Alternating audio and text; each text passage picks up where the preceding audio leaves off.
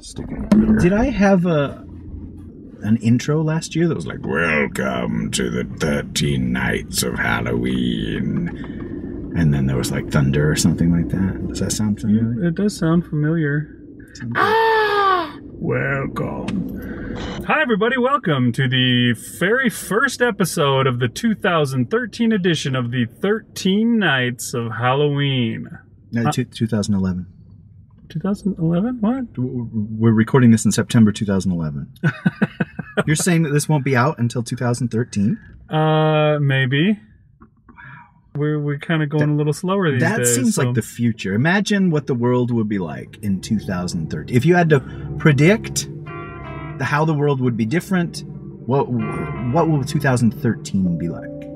It'd probably be post-apocalypse by then. So I'm guessing like ash falling from the sky everywhere, like irradiated animal, mutant kind of creatures roaming. I like that. Everyone will dress in leather. In leather and old, refuse, kind of Mad Max style. Maybe like some people will be like just wearing shoulder pads from like footballs, but they'll carry a hockey stick. I like that. Incongruously. It'll all be like that cartoon. Did you ever see that cartoon from the 90s where it was Bo Jackson and Wayne Gretzky and Michael Jordan, and they were like fighting? They were like superhero sports guys? No, but I have heard somebody try and convince me that was really a show, and I was like, no, it wasn't. And they showed me the opening titles on YouTube, which, I mean, if you're listening in 2013, YouTube was this... Back when there was an internet and back when there were computers that were used for things other than killing, people could just upload whatever they wanted. They could record something and show it to everyone. And on this channel, somebody had recorded the opening credits to, what was the show called? I can't remember what it was called. But yeah, it was those three, and it was this stupid song that told you how they all got together and what their powers were.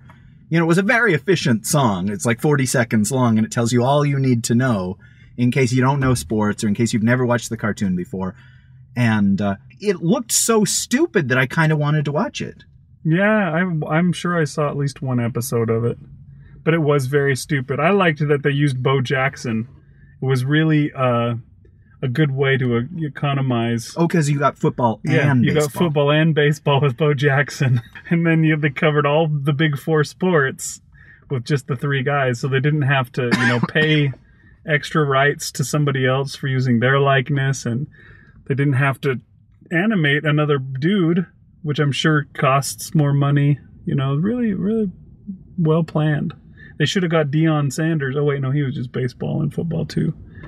Is there anybody that did two other sports, like not baseball? Was there a basketball? Well, Jordan did baseball as well. Oh, there you go. But not at this point. At this point, he was still just Jordan. It was years later when he went and tried that baseball thing. And I think, he, unlike Bo Jackson, Jordan never did anything of worth in baseball. Well, but it made for that great story point in Space Jam that the bad guys didn't take Michael Jordan because he was a baseball player, not a basketball player. Yeah. And so, luckily, the Looney Tunes had the greatest basketball player to ever live to play on their team because the aliens had made that mistake. Yes, that was very important. I thought that was brilliant, and I call him as I see him. They took Sean Bradley in that movie, and Sean Bradley was never anything but a very, very tall guy. But could they have known that in 1995 or whenever that was? Anything. He could barely make a basket, and he was ridiculously tall. And his head would go through the rim if he stood underneath it. Well, see, in 2013, because of mutations, that's typical. Normal. Yeah, that kind of thing is going on. All right, so the point where I feel really bad that we've talked all this time because, in the future when you're listening to this, there's probably not a lot of free time left when you can listen to things, when you're not fighing for your lives or fighting for meat. Yeah, spend all your time running from the mutated spider that's the size of a Volkswagen Beetle. Oh, I like that. But yeah, anyways, what we're doing here is the 2013 edition of the 13 Nights. Hey, it's 13 and 13. The 13 Nights of Halloween. And what we do basically is we talk about fear-related topics and Halloween-related. Not all Halloween things are really fear-related. Like if we talk about shitty candy, I don't know if that counts as a fear-related topic, unless you fear like what it may do to your insides or your taste buds. Maybe there's a fear of reprisal if that's what you give out. There you go. Trick-or-treaters. But we're going to talk about that, and also an important thing to note is this is a special thing that we're doing as sort of a donation drive. We're driving for donations here in a little Fiat. Yeah, my computer that I use to assemble the show is really, really, really old. In computer years, it would be like... Announcer man. No, it would make Announcer man even look like a young pup. It would be like the person that you see on the news sometimes. Like, there's an 120-year-old man that lives in India. It's like that guy. That guy still runs a marathon, which kind of is what my computer has to do. It has to do a lot of stuff. It's to the point where it just can't handle it anymore. It freezes up a lot. And what happens once it freezes up is it's done. It's our cue to go for a walk. Yeah, I can restart it and it'll start back up, but then it'll freeze back up at like 5 minutes or less later. And I can restart it, and then it'll freeze back up about 2 minutes later. And the window keeps getting shorter until I can start it back up, and it'll freeze up as it's starting up. And basically, once it freezes up, it's time to just turn it off and leave it for the night. You know, if I try and come back sooner than that, then it'll freeze up right away. Because it's just really old. It's beyond the age that computers are good for. It's funny because there was a guy that I was talking to today, and he's like, oh, I need to get a computer, and I want to get a really good one. I don't want to get just some cheap one that's only going to be good for a couple of years. I want one that's good for like 10 years. And I'm like, dude, I don't know where the hell you're going to find this magic computer that's going to still be worthwhile 10 years from now. But 10 years is like 1,000,000 years old in computer years. See, and yeah, I remember when you got it, you had all these aspirations, and we did an episode of That Gets My Goat, or we will do it in 2012, about what you got the computer for and the things that you were going to make money on it with. And so you invested a lot into this computer. You spent more on the computer because you knew you would be using it for work, and it still had an expiration date on it. Yeah, it did. Yeah, I spent more than I normally ever would have dreamed on that. And some of the good things is like the program, which I use to do stuff on the computer, to do the podcast stuff on the computer. I also bought at that time, and I can still use that even if I get a new computer, because at least I hope I can. Generally, new computers can run old software, but old computers can't run new software anymore. So, and generally it gets easier and easier for new computers to run old software because the strain or whatever is less and less because each new computer is more beefy than the last. Beefy. But anyways, yeah, so what we're hoping to do, what we're here to beg for, it's time to beg for donations. We're here to beg for donations so that we can replace this computer with something that will work. Like, for example, just a little story. This week, I had an episode ready to go. The demands on my time are a little more, so the day that I was able to work on it, I sat down to work on it, and I started working, and about 20 minutes in, the computer crashed on me, and I was done. I was unable to finish working on it. I had to put the computer to bed, and then put myself to bed and try again the next time that I had a chance.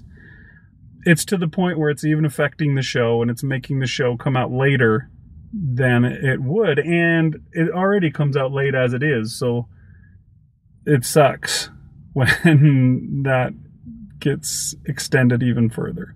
So yeah, donation drive for a computer. So if you can donate, please accept these episodes of That Gets My Goat as a payment for your donation.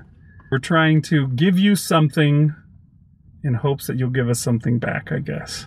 Yes, well, last year, people really liked the 13 Nights of Halloween that we did. And I'm trying to remember if that was for donation. You know, I believe my goal for that was to ask for donations, and I didn't remember to do it. Does that sound right? Yeah, that does sound right. I think the Dupo Remo, we actually asked for donations a time or two in that one. But yeah, I think the 13 Nights of Halloween, we just completely forgot about it. But a couple of people afterwards said that, you know, hey, here's a couple of bucks. Thank you for entertaining me. You know, I wish that you could do that all the time. Or I think Tom even said, what will it cost to make you guys do another one? Dance, monkeys. And so hopefully people will feel that the 10 or so hours that you're about to hear every single day for the next week and a half will be worth whatever you can spare. The cool thing about the 13 Nights of Halloween is that we do a little bit more. We talk about things. It's a little bit more than your normal That Gets My Goat. Because we'll talk about things in some of the episodes, but we do have planned 2 stories written by us that we're going to read and perform and put out as part of the last few episodes. Because last year, we ended the marathon with me unearthing a story from like 1990 that I wrote called The Bend, and it was way too long, but it was indicative of what really scared me when I was a teenage boy. And then we did an episode where we talked about it as though we had run it on the show. And, you know, whether it was good or not, it was cool it was cool to present a story and to talk about it. And I guess we'll do that again, but doubly so this year. Yeah. Didn't I? Oh, did you do some kind of really short story or something like that? I thought I had a story. Oh, so you did one too. last year as well? I thought so. I thought you forced me to. It was something I'd written. But it wasn't the earlier. World's Shortest Ghost Story. That was No, that was another time. I can't remember what it was though. But I swear that there was something that I had involved in it. Okay, well, I'm trying to remember. I could be wrong though. Maybe I did nothing, and I just want to take the credit. But this time around, there will be a story that I wrote while waiting for my car to get fixed. Cool. Hopefully it will scare you. I don't know if it will or not. It's not by nature a scary topic. So. Well, no, neither is mine. And I wrote mine kind of as a dare to myself to see if I could write a scary story about a non-scary topic. And we'll get to that when it's... Yeah, we're not going to steal the thunder from it now. But the time of year when this happens and things start to get cold and the leaves start to fall, there is something... I don't know, though. I don't want to say that it's eerie, but there is something inherently ominous about the falling of the leaves and about the wind blowing and about the chill in the air. And perhaps it's just tradition that, you know, for hundreds of years, at least in our culture, we've associated that with spookiness, with the occult, with the supernatural. But I would imagine that in England, you know, you get tons of fog during that time, right? When the weather starts to get cold, and I always think of, you know, the something out on the moors when I think of fog, and you know what I'm talking about? Cool, yeah, maybe it's got something to do with just that whole, you know, spring, everybody thinks of birth and rebirth, and fall is just kind of like death.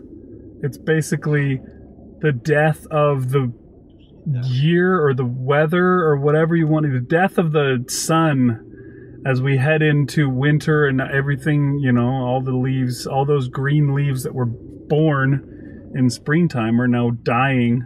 And you know, are we going to talk sounds and skittering in this episode, or will we save it? We'll do that in okay. Well, we'll save it. This is our introduction episode. We'll mention it in that episode. But the leaves, I think, you know, just the sound that they make and stuff when they're blown around by the wind is kind of a scary sound. Well, also, the crunching of the leaves when somebody walks on them, the rustling, the sound of movement. And because this is a podcast, you know, sound holds a lot more weight than visuals, definitely than taste. in more ways than one, then, you know. I'll say, only announcer man, we're here to chime in. Then smell, you know, and so. It's a good thing, too, because way too many farts in our show. It's a good thing there's no smell involved. I think there's way too many farts anytime you're involved in anything. But, you know, just having worked on audio for as many years as I have now, and you've worked in video and audio a lot longer, but for me, it's almost all audio now.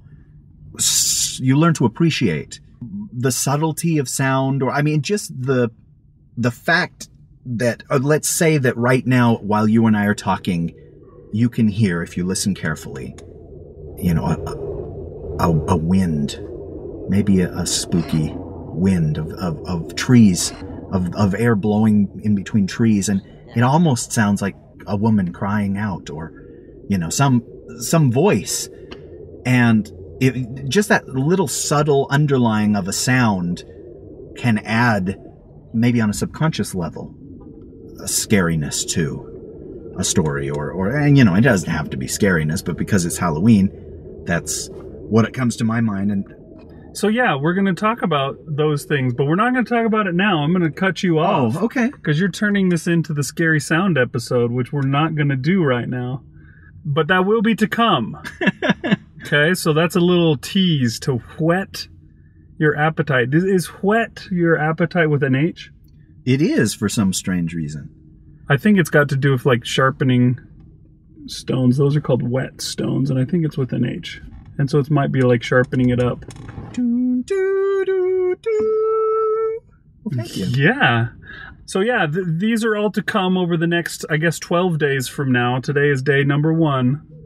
And if you can feel it in your heart to toss a couple bucks our way in thanks, or in, I don't know whatever you're motivated by, it's all good.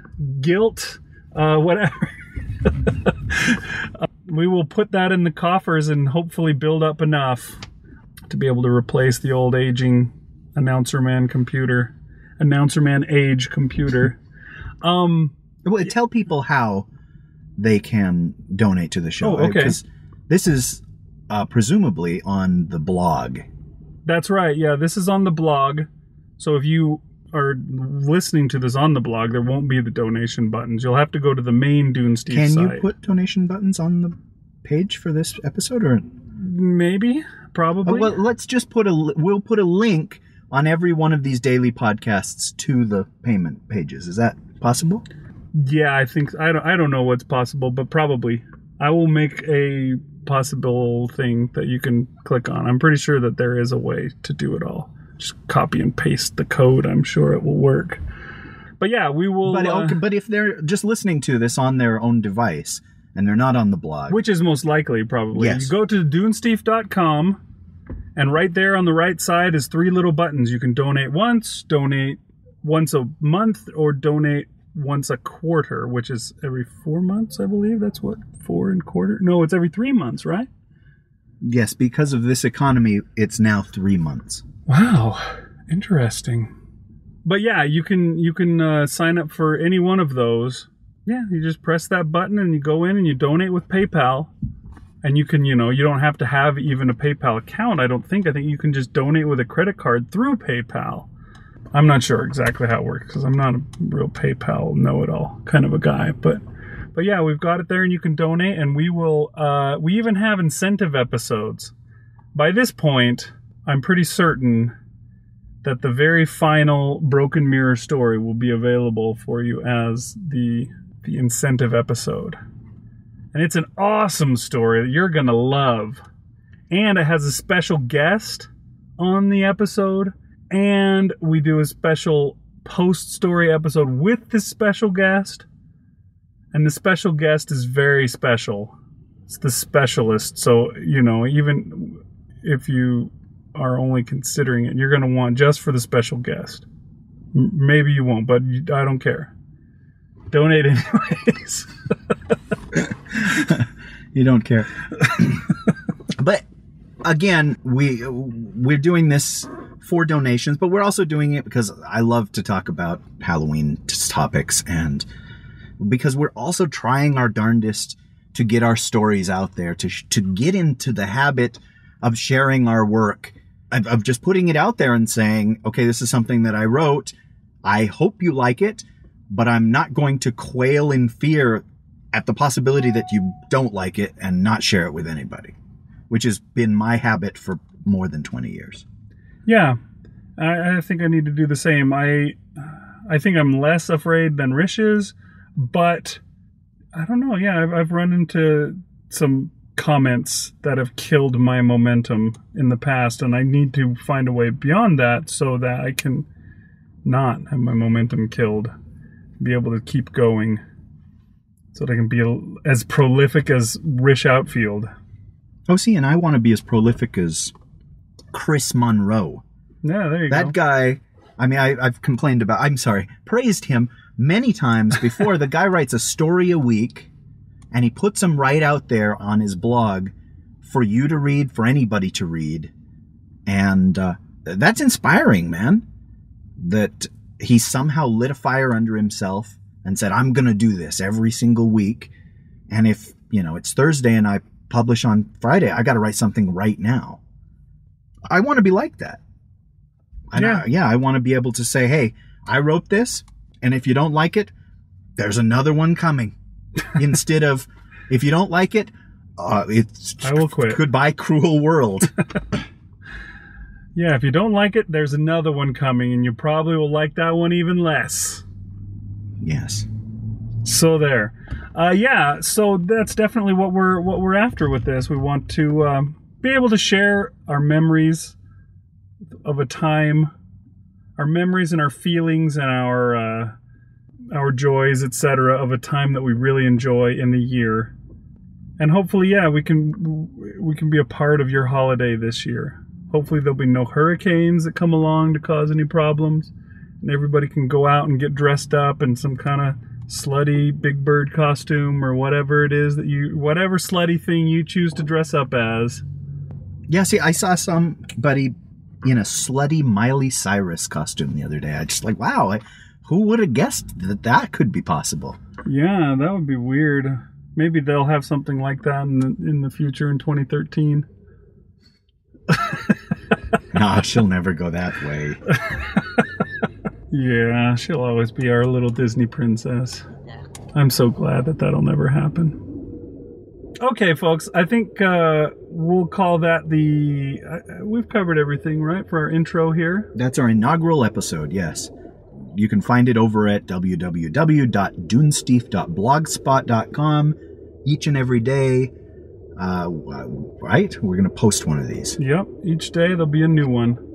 So come back again. We'll see you here each week. No, that doesn't work. Week, my friends. You'll sure get a smile. Have a smile, yes, from... We'll see you here each day, my friends. You're sure to have a smile. So anyways, we'll see you tomorrow. Thanks for listening. I'm Big Anklevich. And I'm Rish Outfield. Happy Halloween. Happy Halloween! That Gets My Goat is produced under Creative Commons, non-commercial, no derivatives license. But you have my permission to steal it.